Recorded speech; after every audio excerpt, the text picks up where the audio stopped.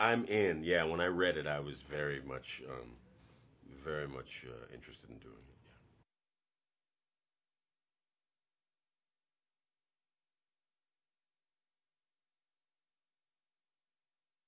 It makes you think about those things when you don't necessarily think about those things any other time. You know, I mean, I haven't. You know, I'm not carrying bottles of Purell with me or nothing, but I might be later.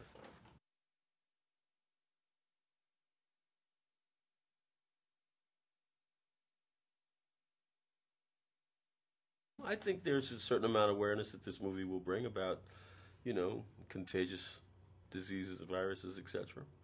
Um, I like the fact that it's just global. It's like it just goes all around the world that fast. I mean, that's the thing that appealed to me because it really sort of demonstrates how much we are interconnected and dependent on one another as we, travel on this ball through through space. you know.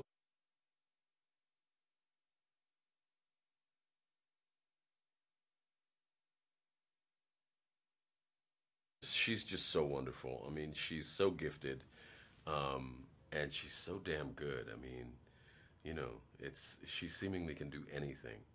So I was really excited to get to work with her, and she's funny as well.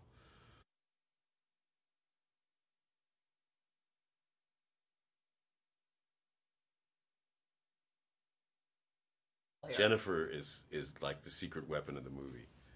Jennifer L.A. is the weapon. She's the secret weapon of the movie. She really is. She's definitely the hero.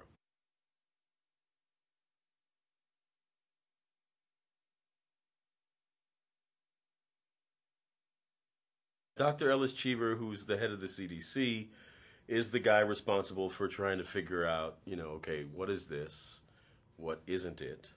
You go, you go, you go, you go. Come back and tell me what it is, what it isn't, how we grow it, how we vaccinate against it. And then while you're doing that, I'm going to be over here trying to tell people like what it is, what it isn't, how many people we expect are going to die, how many people have died. What was that?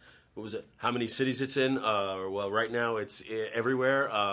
So I've got this, I'm sort of the ring master, but I have no control over any of the animals in the circus. I have no control over any of the acts of the circus that I happen to be the ringmaster of, but I'm the ringmaster. So when everything goes wrong, I'm the guy that they go, oh, you messed up. Oh, it's your head on the chopping block. Okay.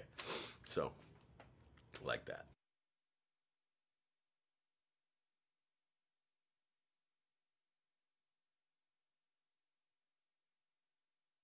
It's pretty great. I mean, it happens very fast. And, you have fun while you're doing it. It's not a chore. It's really kind of a joy. And half of that joy comes from watching him at the computer and seeing how much fun he's having cutting it together and being able to show it to you at the end of the day.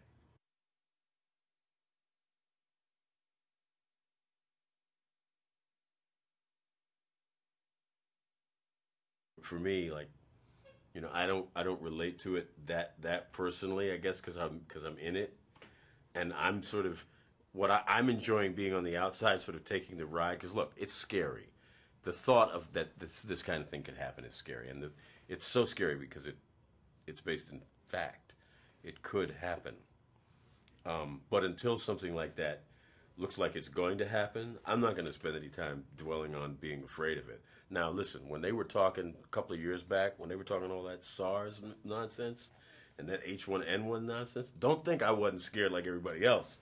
But just at this moment right now, where we don't know that there's some pandemic looming, in the next coming weeks, I'm cool. I'm fine today.